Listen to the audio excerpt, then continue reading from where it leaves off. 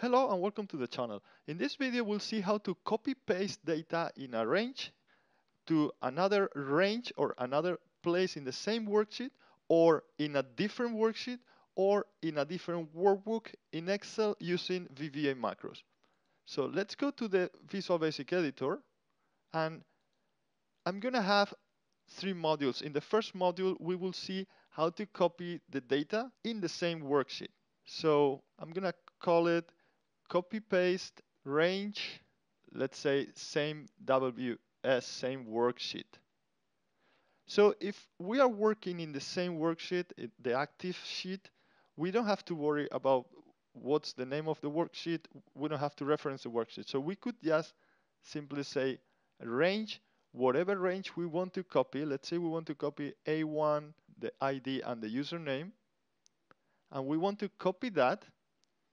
There are two ways to do it.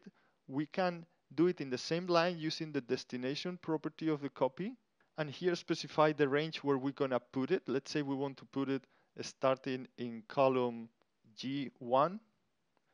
We can specify the whole range, G1 to H2. Okay, I said 2, but actually I wanted to say 16. Or we just refer the first cell where it will start pasting. So, and let me correct this. B2, no, B16. We want to copy all the rows. So this line would copy this range into the range from G1 to H16. And as you see, we've copied that over here. Now, this is the best way to do it, the way I use, but you can do it in two lines. So if you do it in two lines, you need to use the paste special method, not paste. Paste is only for a worksheet. Paste special. We will look into that in a moment. You use paste special, and this is doing the same as we did. Now, paste special allows you to add parameters to determine, for example, what you want to paste. There are a lot of more possibilities using paste special, right? You can only paste formats, only paste formulas, and so on. And then you can skip blanks, for example. You can transpose. You can do many more things with paste special, but I will cover that in a different video. In this one, we're gonna just go through simple copy paste. So if I leave this as is, this would copy that range over here. Now you see when we copy a range, it has these lines, dashed lines around the range that we have copied. If we want to get rid of those, we can simply do that with application cat copy mode equals false, and that will avoid having those lines. So you see, I've run this again. It has copy over here, but we don't have any lines. Okay, so that was easy, right? Now let's see how to do it. Let's see how to paste it in a different sheet. So let me put that in another module so that it's basically the same, but with a very important difference. So let me take again this, and now we're gonna say copy paste range another worksheet, for example, right? So if this is what we did before, right? Copy paste this somewhere else, the destination. So if we want to copy something in sheet 1 to sheet 2 or whatever other sheet, so we should start referencing from which sheet we are copying. Or, well, if we don't specify the worksheet here before range, it's gonna assume we are using the active sheet. But it's better to target sheet, to specify the sheet. So from sheet 1, range in sheet 1, we copy, and then we want to put it in sheet 2 dot, and this is if we specify the range. There are two ways to do it. Let me show you. Maybe the first way is in two separate lines. Then we need to put it in another line. We need to specify in which sheet we want to paste this, and then we use the paste method. Only paste. The sheet has a paste method, and this is gonna paste whatever we say here in the exact same place, but in another sheet.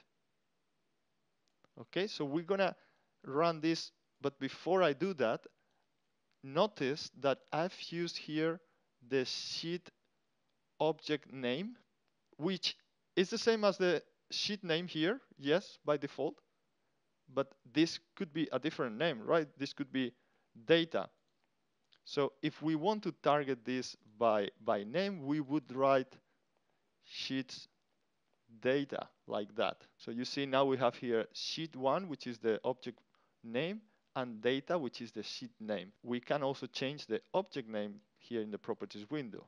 Now, why is this important? Well, if you have a macro for users in your company, for your colleagues, and then they come here and they say, oh, data, no, this, I want to rename this to whatever, month data or whatever.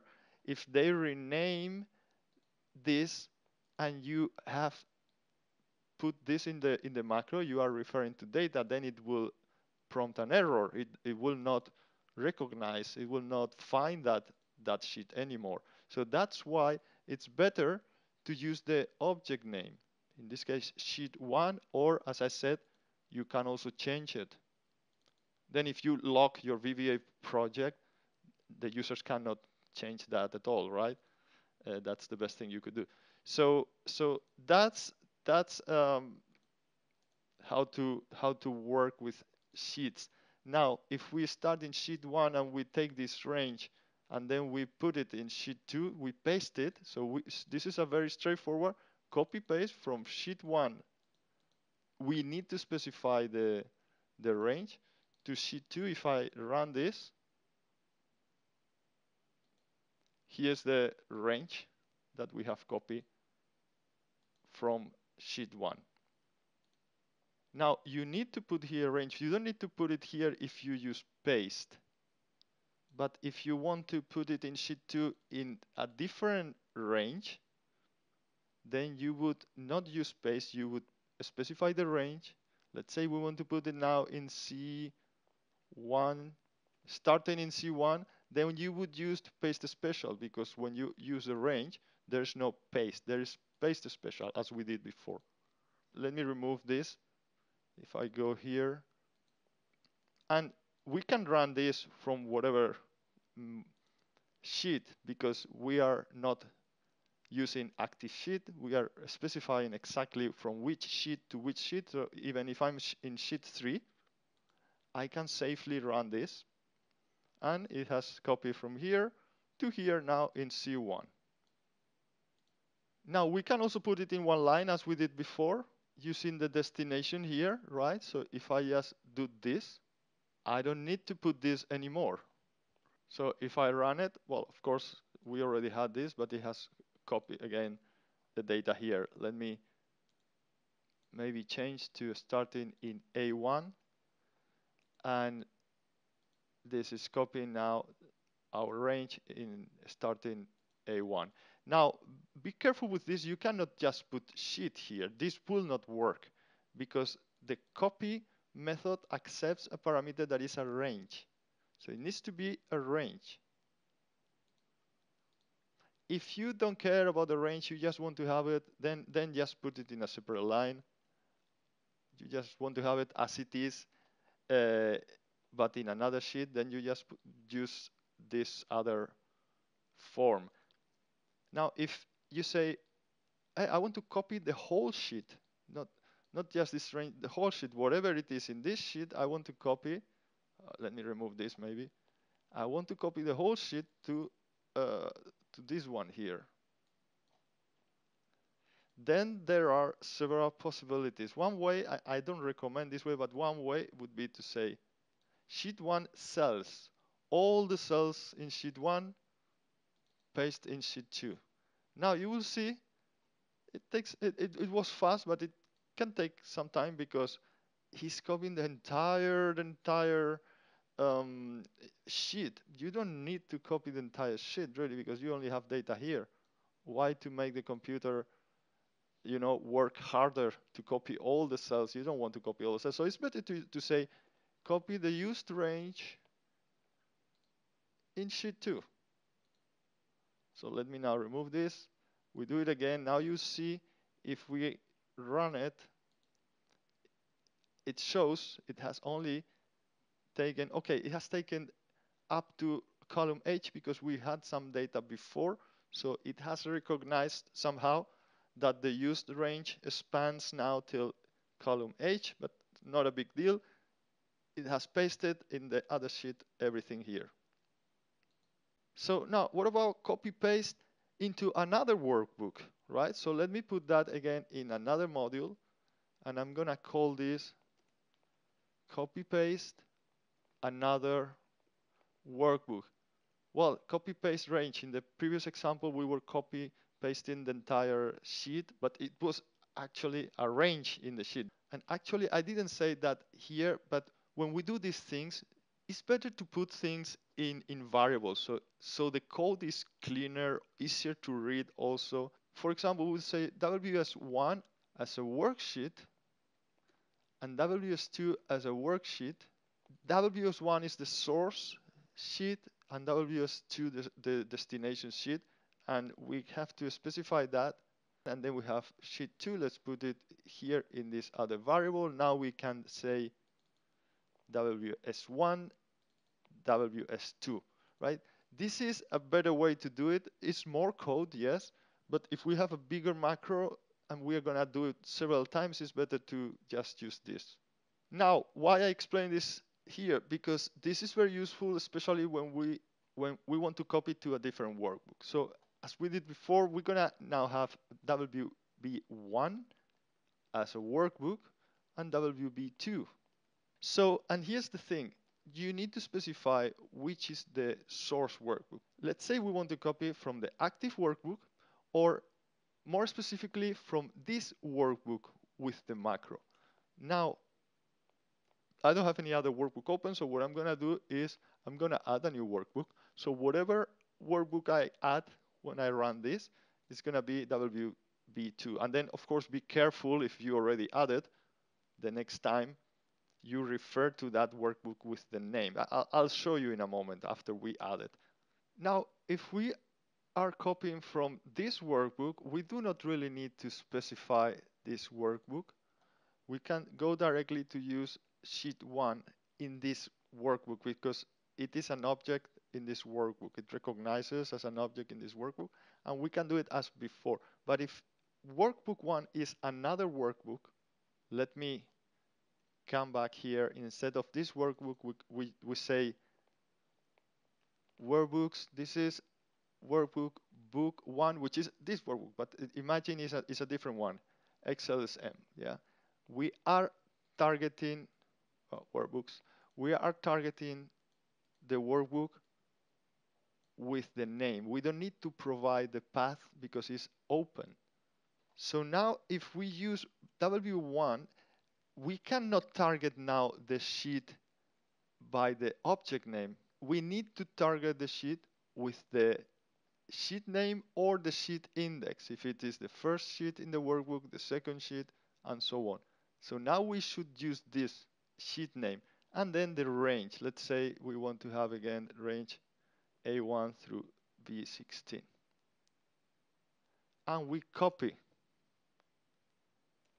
Now we want to copy this and paste it in another workbook, which is going to be workbook 2. And we want to paste it in workbook 2.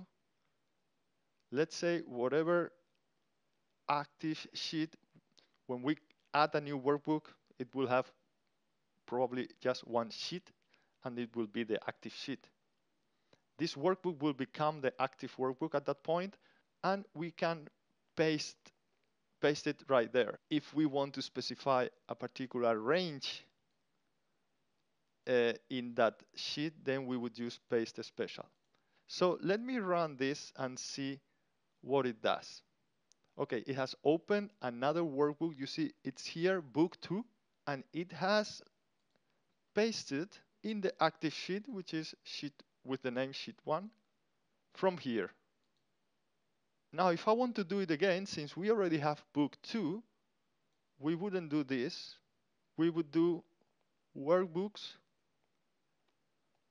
book 2, and look at this. I don't put any extension because book 2 has not yet been saved. So you need to be careful about that. But of course, the best thing you should do is to save the workbook. So after you add a workbook, you could do save or save as, right? And then save it as an XLSM or XLSS or whatever, right? But since we didn't save it, we have to use this. Now, let's say we want to copy the rest of the data from C1 to C16 and again here, or let's say now we want to have that data in different columns. Let's say we want to have it starting in F1. So we have to use then paste special. With the range, paste special. With the sheet, we can use paste only. Now if I run this, we come back here. This is book 1. It has copied now, oh, only this. Over here, starting in F1, because that's what we had here in the code.